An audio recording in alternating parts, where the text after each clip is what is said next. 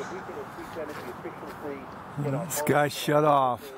in our agricultural products, then in fact shut off right there and turn back on.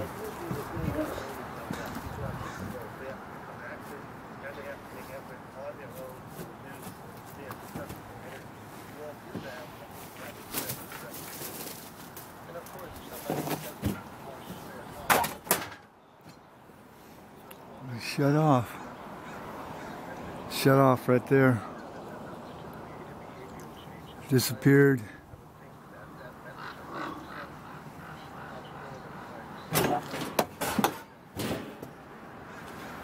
And we have lines. Guy just shut off, man. Right there.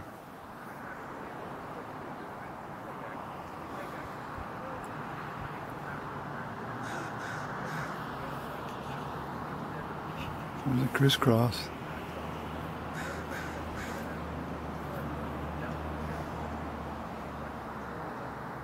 Right there, shut off.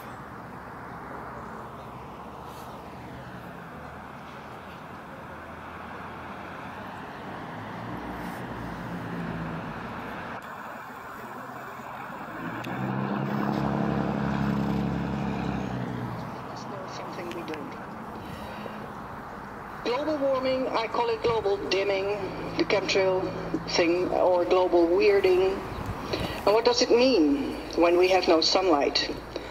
There is no photosynthesis. There is no vitamin D.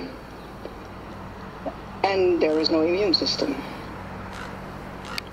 We, as living beings on the earth, all need full spectrum sunlight for different things.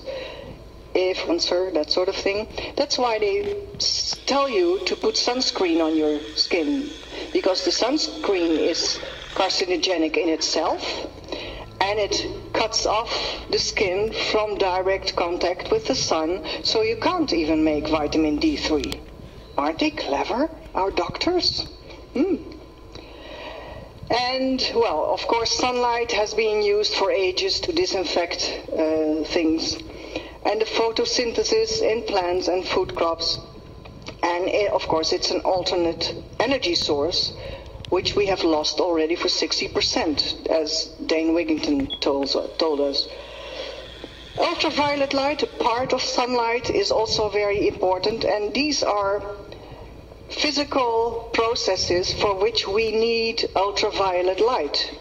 It helps our metabolism, it keeps our blood pressure down, it helps us with our sex hormones, it has a better heart efficiency. And I'm talking also about the other heart energy here. Natural vitamin D3 production, calcium absorption, you can treat psoriasis, that is the skin disease. People with asthma can breathe more easily. It brings down the blood cholesterol, although that is a whole different lecture, because the whole cholesterol story is not what you're being told by your doctor. It helps with weight loss, and it does something good to your blood calcium. And vitamin D3 is not a vitamin, actually, it's a hormone. And it does a lot of things that are very important for our health. That is, it has to do with how our bone structure behaves and how our cells behave. In terms of cancer, vitamin D3 helps regulate the apoptosis, the programmed cell death. So everybody has cancer cells in his body, but our own system can take them down, but we need vitamin D3 to do the job, among other things. We have aluminum in the chemtrails, and the aluminum in the chemtrails enhances the effects of HAARP. And HAARP is sending out extreme or extra low frequencies.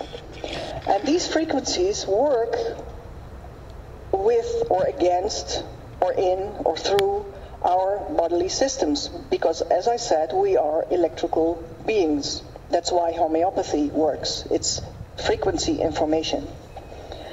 And so HAARP can change our thoughts and emotions, and give us anxiety, inability to concentrate, and depression. Barium is also very nice stuff that helps to steer the jet stream, which is interesting. You can manipulate the weather and the climate. But barium makes us more vulnerable for X-band radar.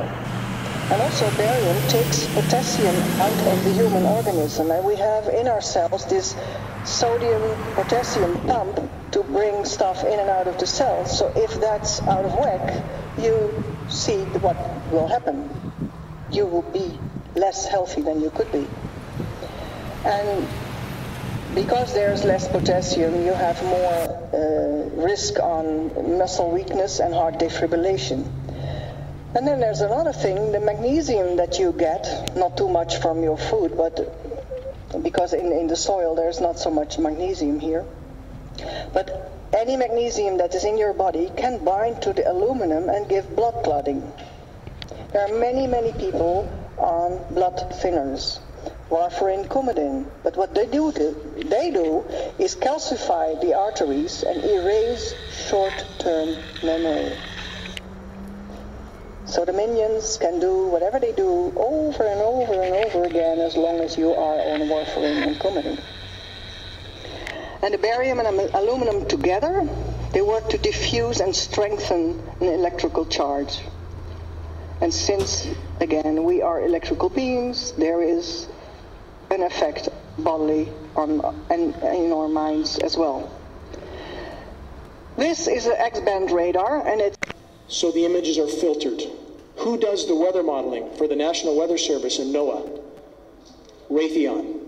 Defense contractor, geoengineering contractor, geoengineering patent holder, Raytheon. We have meteorologists now reading scripts. That's all they do. Aerosolized microwaves clouds look like. That's what they look like. And we have the meteorological community telling us this is normal. And consider what the science community does after Fukushima. They raised the quote-unquote safe level of radiation by 10,000%. What changed? They make it up as they go, and we have an academic system that has been bought, sold, and paid for by the power structure. These clouds, as you see, are aerosolized with electrically conductive nanoparticulates that can be manipulated when exposed to radio frequencies that can cause them to repel each other. So you get an appearance, if you put iron shavings on a table with a magnet underneath, they align. And this is the same scenario we see in our clouds.